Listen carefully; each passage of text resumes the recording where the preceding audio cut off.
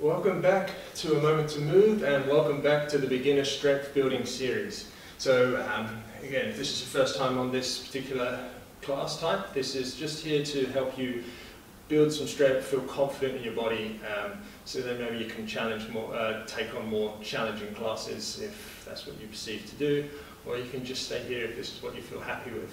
So we are going to start by strengthening the wrists, and we're just going to place the hands down out in front of you. The further away you have the knees, the harder it is. The closer you have your knees to your hands, the easier it is. So find a spot for you that you feel is comfortable. Pull the shoulder blades down your back. Externally rotate the shoulder blades so the eyes of the elbows are facing forward. Gently grip into the mat, and we're just going to come up onto that first knuckle, and we're just going to lower back down. So that's 2. Start using the breath into your movements. Just inhale and exhale nice and slowly through the nose.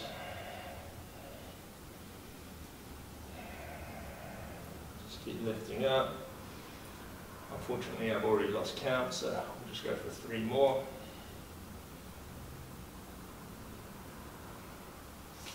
Roll back down, come back onto your toes, or however you choose to sit, give it a little shake.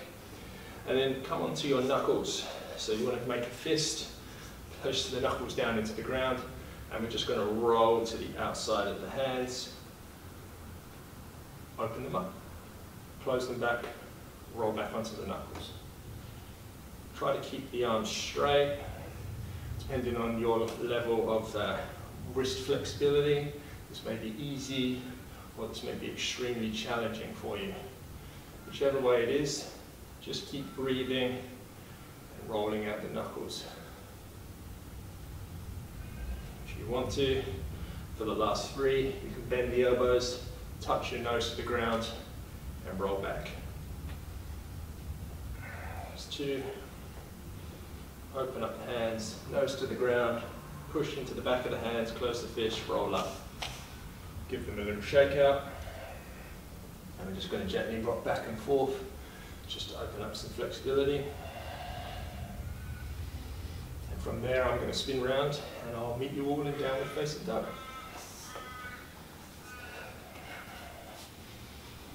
So in previous classes, we have worked on the calves a little bit, so we will continue that here. So set up a solid downward facing dog by externally rotating the shoulders so the eyes of the elbows probably facing towards each other. You're aiming to get them to face forward, gently gripping into the mat with your fingertips, hips up to the sky. Breathe into the downward facing dog, and we're going to raise that right leg up to the sky. You can point the toes, and you're going to come up onto your toes of your left foot and just gently lower the heel to the ground. So you don't want to flip-flop the right leg, you just want to keep that as neutral as possible, extending through those toes, and we're just going to rise up and down on the ball of the left foot. 3 more.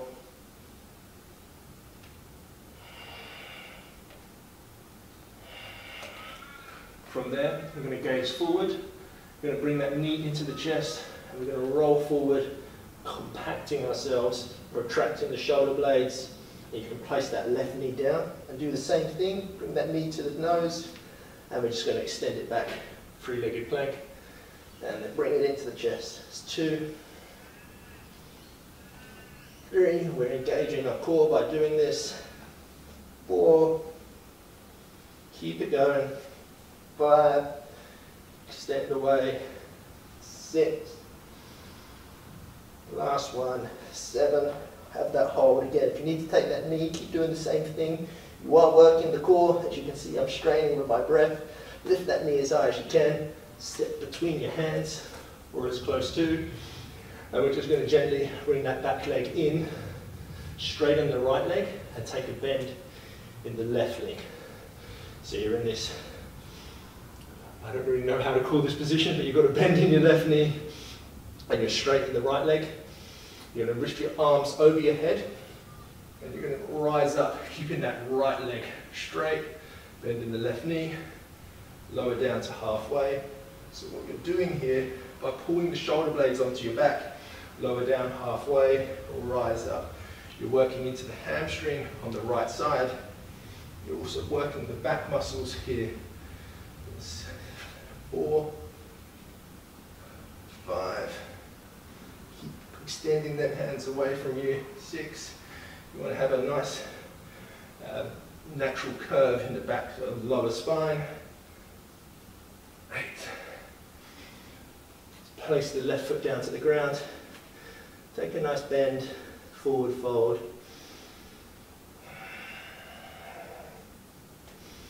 And from here, we're going to pull the shoulder blades onto the back for a halfway lift. And we're going to place the hands onto the ground, stick that left leg up to the sky. So this is a warrior free prep. So we can hold it here. If you feel like you've got a bit of balance already, you can bring the hands off the ground and play and challenge your balance. If you feel that your hands need to be back down on the ground, it's perfectly fine. And we're just building strength in the right side of the leg, down the outer edge and through the IT band sort of area. You know, straighten. You can have a little micro bend in your right knee, it's probably for the best. You can have a deeper bend in that knee if you choose to really work the outer hip in the muscles. And again, you can take the hands off the ground, place them on your shin. And you can see, if you place them on the shin, you can feel your toes gripping into the mat with the muscles working in your shin bone. Extend through the spine.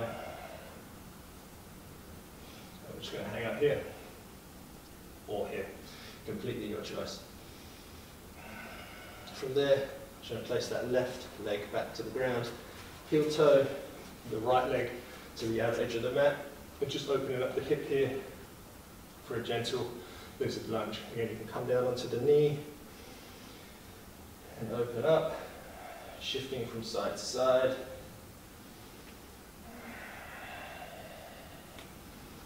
And just opening up that hip flexor, that hip in general.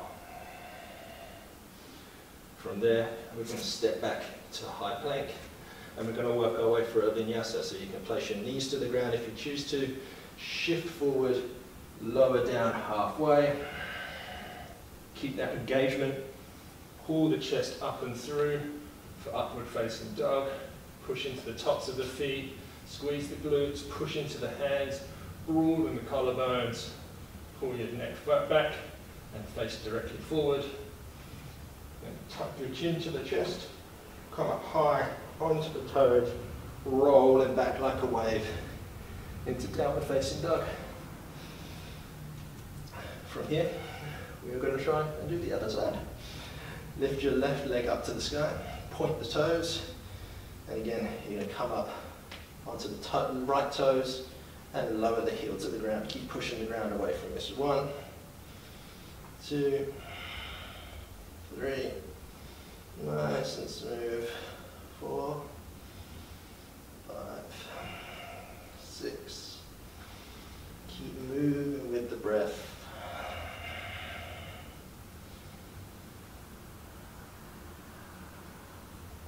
Last one. Set up your posture. Shift forward. Bring that knee to the chest. Doming the upper back for a tiger curl. Working on that core and the strength in the arms. And again, extend the left leg away from you. Bring it into the chest. Pushing the ground away. It's 2,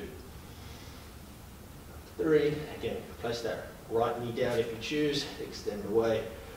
Pull back in. 4.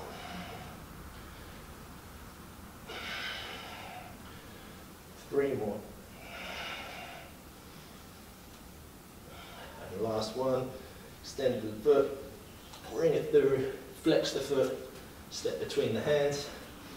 And we're going to step up to what we call good mornings. So bring the right leg up onto the toes of the right leg. Straighten the left leg, extend the arms up overhead, and rise up. For 1. Fold the body halfway. 2. Move with the breath. 3. Squeeze the glutes at the top. 4.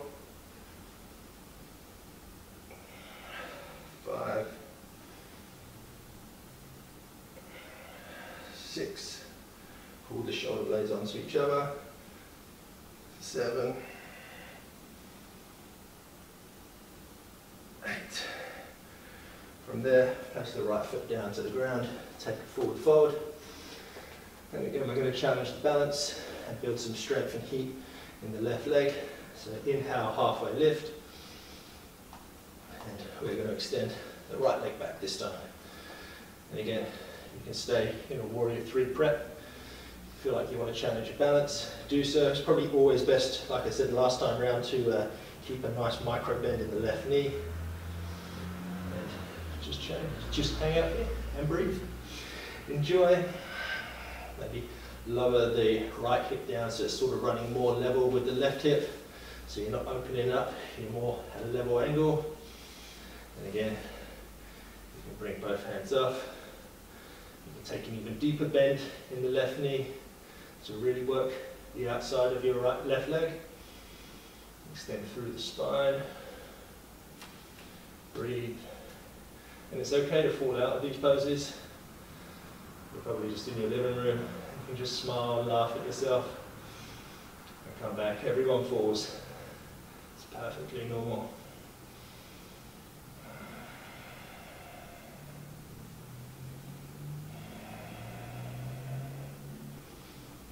Place the hands down to the ground.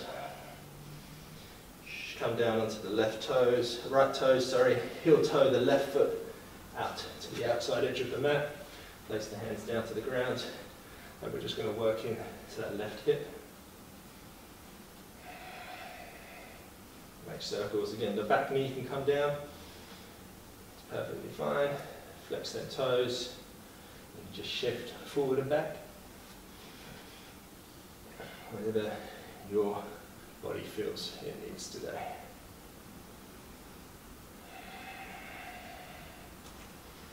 We're going to step that left foot to meet the right, coming into that high plank. And we're going to shift forward, lower down halfway, nice and slow, and then pull the chest through, coming into an upward facing dog. Shoulders down the back, breathe. Tuck the chin to the chest, roll over the toes, all the way back, meeting in down dog. Drop the knees to the ground. I'm going to come onto my back and I'm going to take a happy baby pose. So we have already opened up the hips a little bit with lizard lunge. But if you want to do happy baby with me, feel free. Stick your feet up to the sky as if you're walking on the roof. Grab the outside edges of your feet from inside. Now you want to pull the shoulder blades to the ground. Pull your hips to the ground, so you've got a nice long spine. And push your feet into your hands, hands into your feet, so you're bringing your knees up into your armpits. And then you can rock from side to side for what I like to call super happy baby.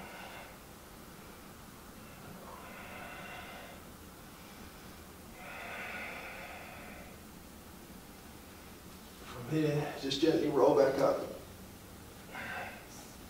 Come to a seated position. Take an exhale. I hope you've enjoyed the movement and the poses are starting to get a little bit more challenging, less challenging. Whatever you feel they are, just let me know in the comments below. It'd be great to have some feedback. And after all, we are, as I said, we're trying to build strength in your body so it becomes more resilient. And then we be able to make you take a few more of the more challenging classes if you haven't been able to take them steps yet. So just building up that confidence in you to be able to do it. So I hope you enjoy it. I hope you enjoyed the challenge. I hope you're enjoying the channel. And yeah, hit the like button, the subscribe button, and give me any feedback you can. And I'm more than happy to get back to you and try to help you the best I can as well. So thank you so much, and enjoy the rest of your day.